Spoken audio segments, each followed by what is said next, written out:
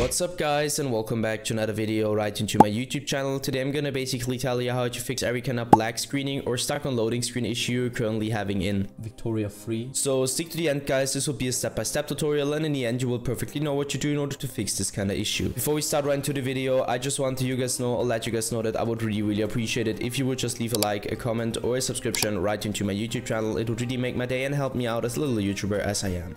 The first step I would recommend doing for everybody, or the main step, is going to be to navigate to the very bottom left corner of your screen, where you're going to left click your Windows symbol, and use a Windows search function in order to find Windows Defender Firewall. So you're going to type it in, and once this one pops up, I want you to click Windows Defender Firewall. Just simply hit enter or left click it. Once it pops up, navigate to the top left corner, click onto the second link where it says allow an app or feature for Windows Defender Firewall. You're gonna click on that, and once this tab pops up, navigate to the right hand side, click onto change settings, and go down to allow another app. After clicking onto change settings, you should be allowed to click on that. So hit that, hit browse once this window pops up.